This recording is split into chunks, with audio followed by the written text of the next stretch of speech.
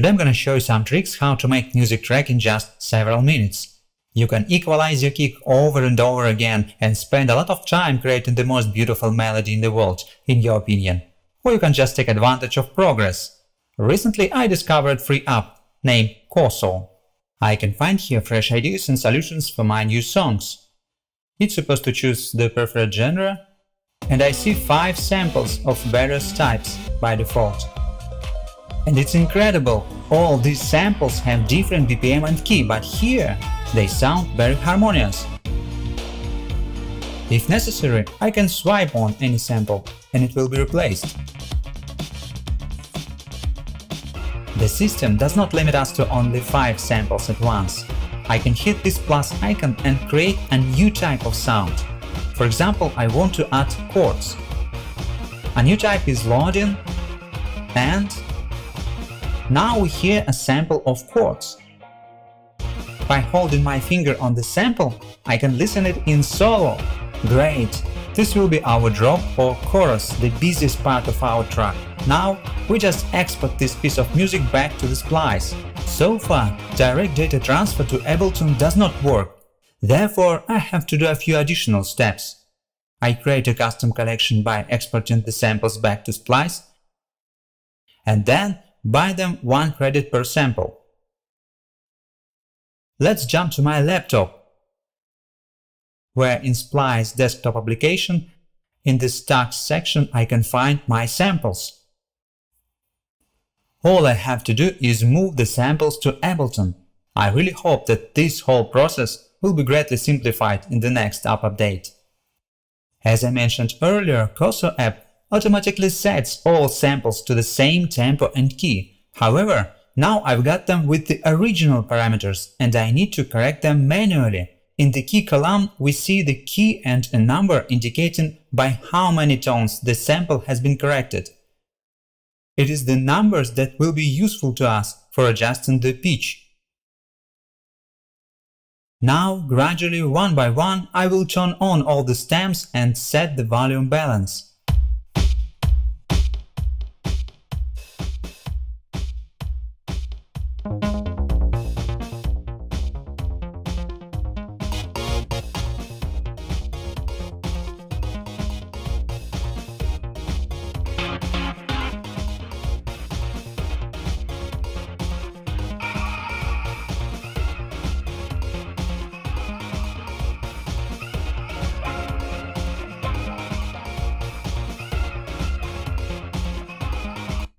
I feel we lack percussion in the upper frequencies.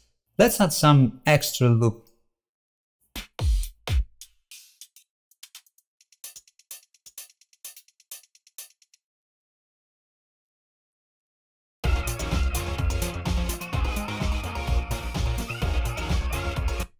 Not bad, but everything is made from non-unique samples, and it would be nice to record some kind of hook.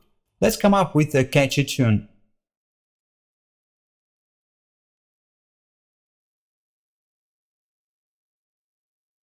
And for recording, I'm gonna use a MIDI controller Sensy Guitar. Let's connect this guitar via Bluetooth. It can also be connected with cable, but in this case we need freedom of movements. I cut out all the boring time while I was making a tune. If you notice, I didn't press the record button, but Ableton has a cool option, automatic saving of all played notes on the MIDI controller. Now, from the whole variety of recorded notes, I choose the last take that I liked.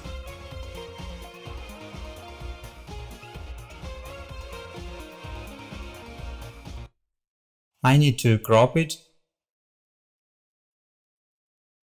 and quantize it on the grid. Now it's time to turn these samples into our familiar arrangement view. I double tap on stop and click on the record button.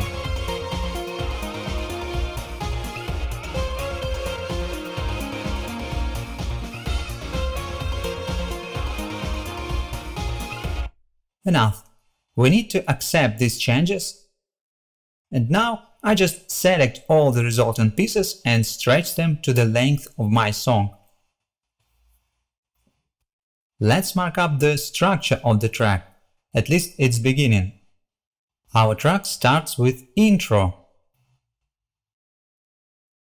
then build up and drop. From the intro, I'm gonna remove kick and bass.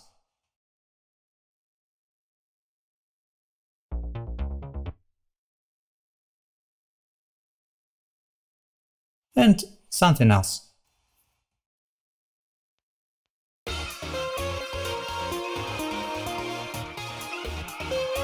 We do not need a melody here either.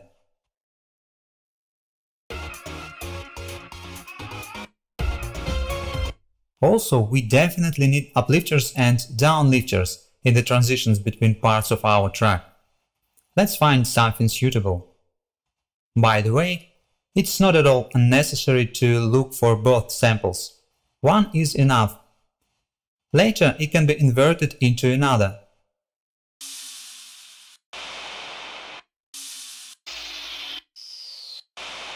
I found a downlifter.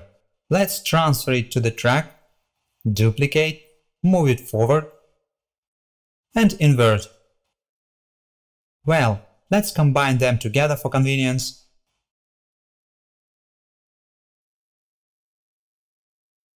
Make a copy. By the way, to copy you can move it with Alt key pressed. Now let's add one more sample to the second part of our track, a longish build, ramping up the tension before the drop. The very essence of build section is pumping up energy. The samples with an accelerating snare successfully cope with this.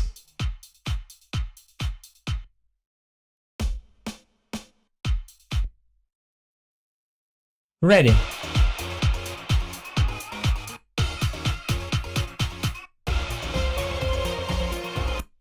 Our track is quite dynamic but not lively. I choose FabFilter Q3. Create a low-pass filter. And now I tell Ableton what filter parameters I want to control from the outside.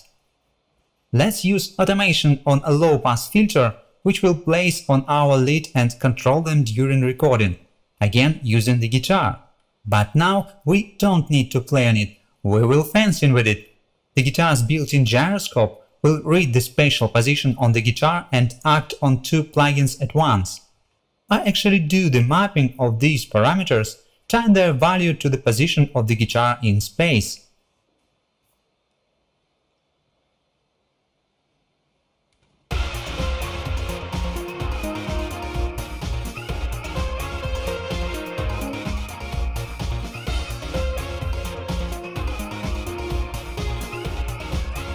Let's add another plugin, this time Nectar 3. This is the powerful tool for working with sound. We won't use all its options, just only one, the harmony option, where we can add additional voices. And let's make two voices, higher and lower by an octave, and make them float in space. We do the same. Point the system to the parameters necessary for control, and then we map them.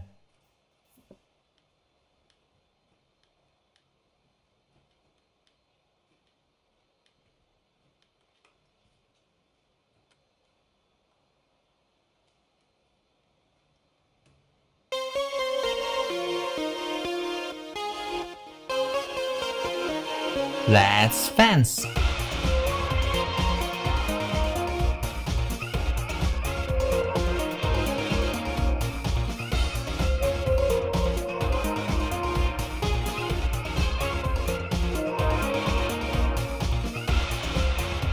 Of course, this track is still far from ideal, but from idea to success is one step.